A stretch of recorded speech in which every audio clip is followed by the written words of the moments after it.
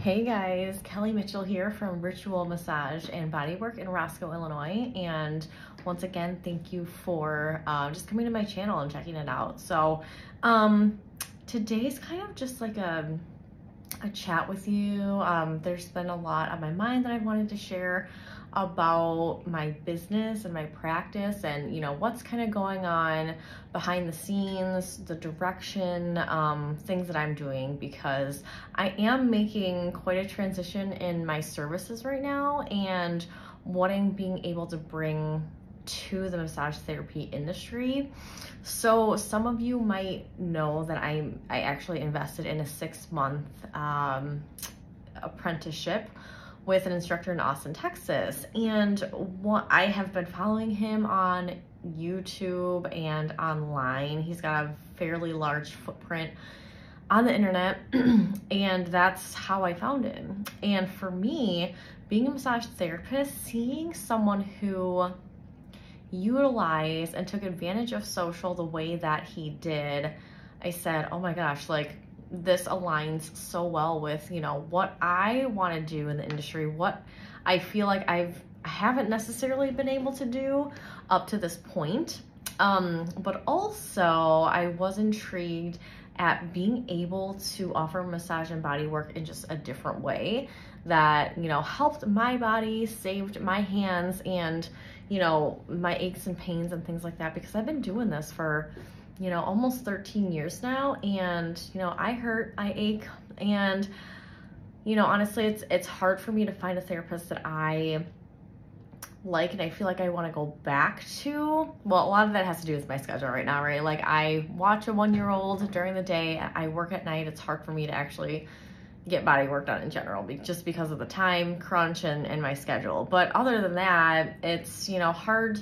When I do have the time, it's been difficult for me to find someone that I feel comfortable going back to, that I feel like actually addresses my chronic pain. So with that being said, I felt like I really wanted to pivot in the sort of people I was helping and sort of like the ways that I was helping, right? So from here on out, for like 2.5 years, I've been building my practice kind of on that like therapeutic massage, relaxation basis, right? Your typical Western massage, sometimes deep tissue, things like that.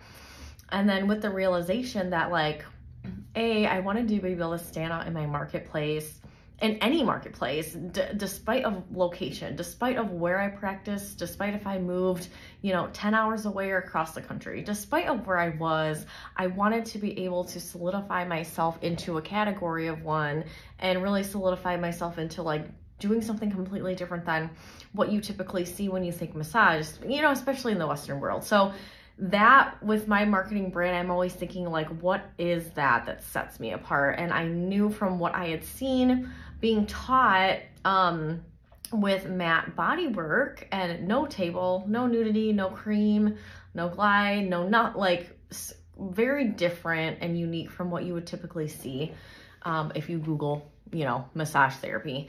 It very much intrigued me, and I had a little bit of hesitation though at the same time, because like I feel like I always kind of shied away from focusing on chronic pain, because to me that was very intimidating, right? Like knowing that people were coming to me because they had like long-standing issues or things that like kept coming back, like that, I felt like that was a lot of pressure on me as a therapist. And so I kind of just like avoided that direction for a long time. However, yeah, it was just like knowing that I could make a bigger difference, give clients faster results. They wouldn't have to come in as much. And so for me, like my goal is not for you to have this revolving door in my practice. My goal isn't to just get you on the table as many times as possible. If I can help you with one session and you're like, I'm good, like I feel like great, like I'm good for a while, like that's the goal for me, right?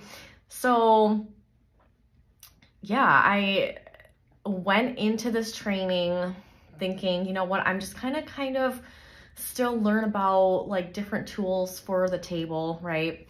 But I quickly realized that I still felt limited in the tools that I was bringing and my ability to give clients results on a table. And that might sound weird because like you're thinking, well, what is massage without a table? It can be a lot of things, but the table is just like the westernized version. If you go to other countries like Thailand and, you know, overseas, like massage and body work looks completely different, but it's not normal for them, right? That's just what they know. So it's very much like a cultural thing too, but we've just romanticized this idea of massage on a table, undressing, nudity under a sheet and blanket, things like that, when body work is so much more than that. And that was enough to pique my interest to be like, you know what?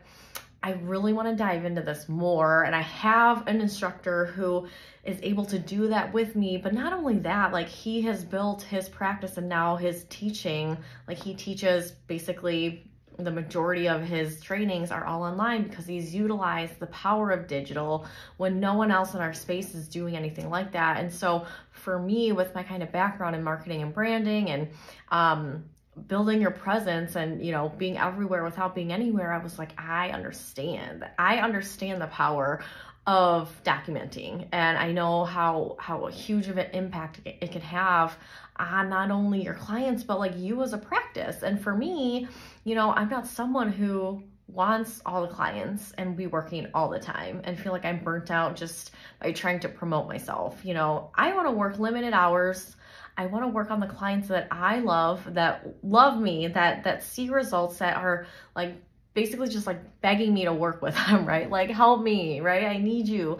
And the longer that I'm in this field and doing therapy is like, the more I want the quality work. I want my practice to feel good, and I want it to feel aligned with, you know, my life and what I want. Because if it's not that, then what am I doing? You know, why am I doing this? You know, if it's not fulfilling for me, you know, if it's not fulfilling financially, emotionally, physically, you know, all those things, then, you know, I have to kind of take a step back and look at that as well.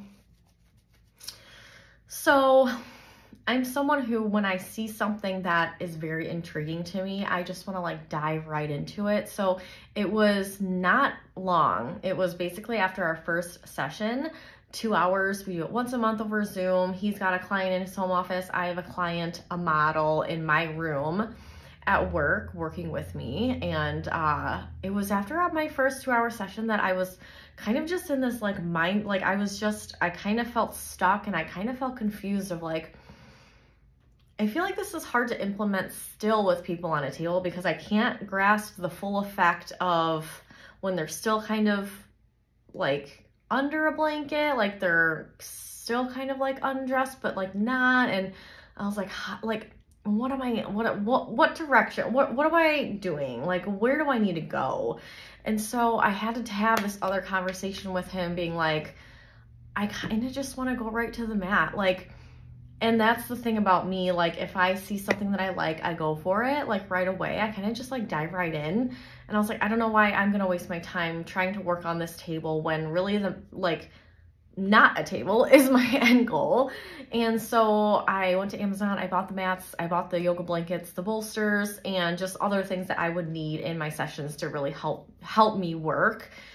And so yeah, did that. And then I had my first training last week, full 2 hours with a client, full on mat session. So if you would like visualize mats in a gym, or like, I think technically like they're tumbling mats. So like, they're like 4x8 mats. So I put 2 in my room side by side, and it took up like the entire room. So I quickly realized how small my room is. Like, I didn't have a lot of room outside of those mats to work, but that's okay. I don't really need it.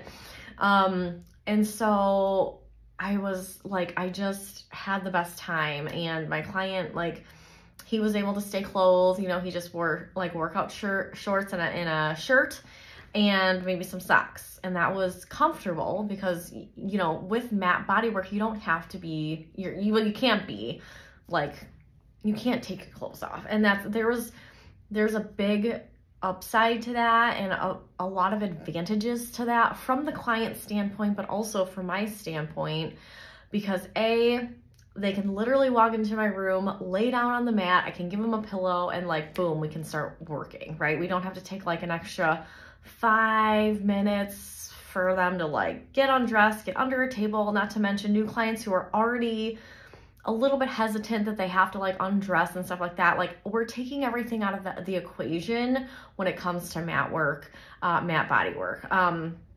Number 2, for me, it gives me so much more accessibility to work. So say like, you know, a lot of people in my community lately have been reaching out to me to come do chair massage.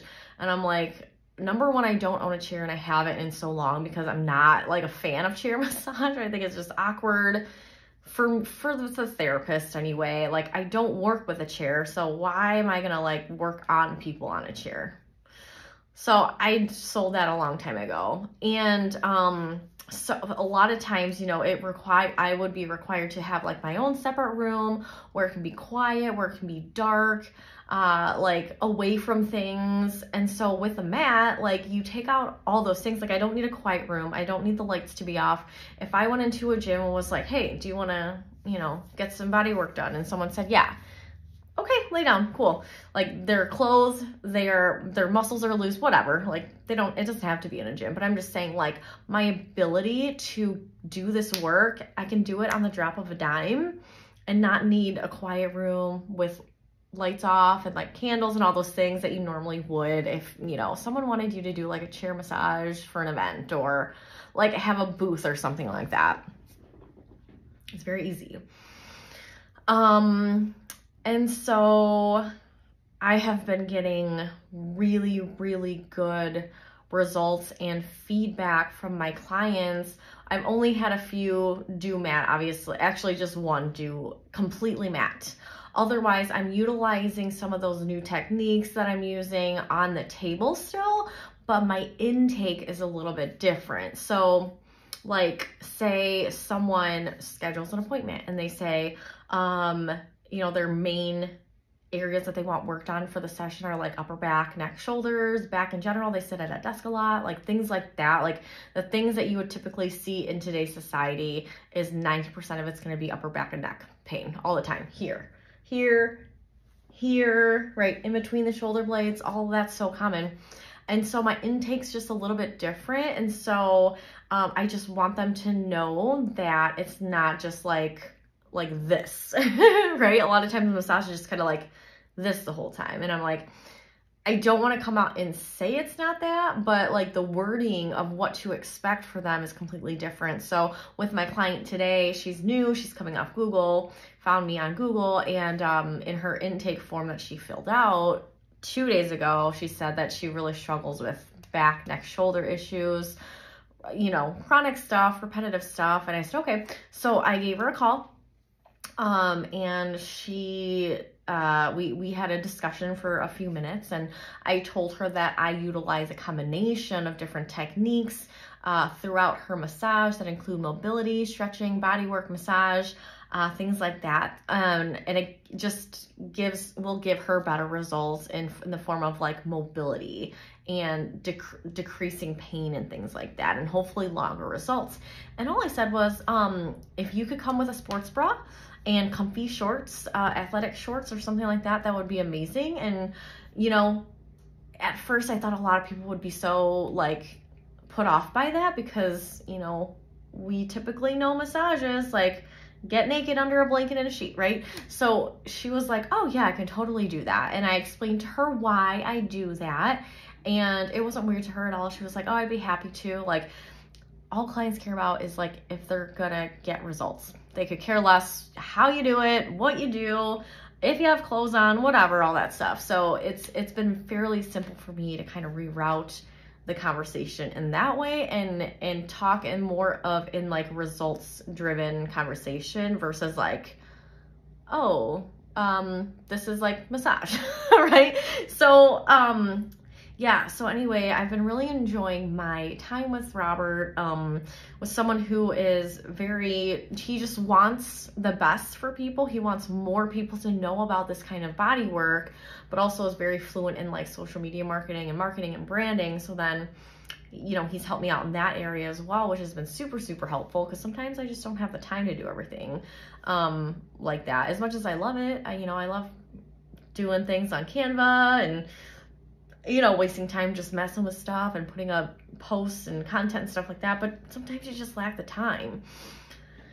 So if you're curious, yes, I still do. I still offer work and massage on a table. I don't see that necessarily going away anytime soon, but it's just that some of the tools and techniques that I'm bringing to my practice are definitely going to be different. And one of the things that I have found that my clients and like the feedback that I'm getting simply just from the table, simply from like it not just being a relaxation massage and utilizing different mobility and stretching techniques and things like that, is that they say it's almost feels a little bit like a physical therapy with massage, but like PT, obviously, like you're doing the work, right? They're working, but they say like it's a perfect blend of like they're still able to relax and like come down and just like breathe through things and still get the benefits of like turning off the central nervous system, but like it's a completely different feeling, right? When we start to decompress our bodies and give it movement that it's not used to. And I feel like so many times we just don't get that in a bodywork session. And so yeah, that's been really the coolest thing for me to see, as people respond positively to this new body work that I'm doing, to you know, documenting my work on social media and on, you know, I just, you know, started my YouTube.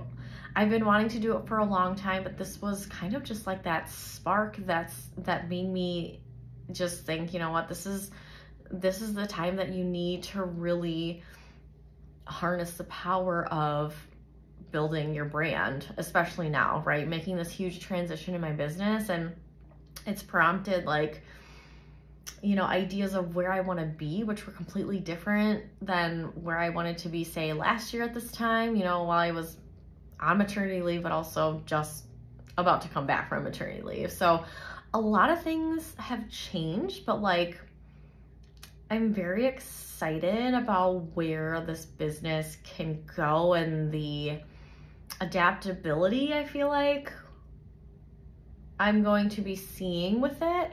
You know, the sky's the limit. And like I said, for so long, my goal has been to take myself a little bit out of the equation from the therapist's point of view, right? Like I said, I don't want to be working all day, every day. That's not anyone's goal.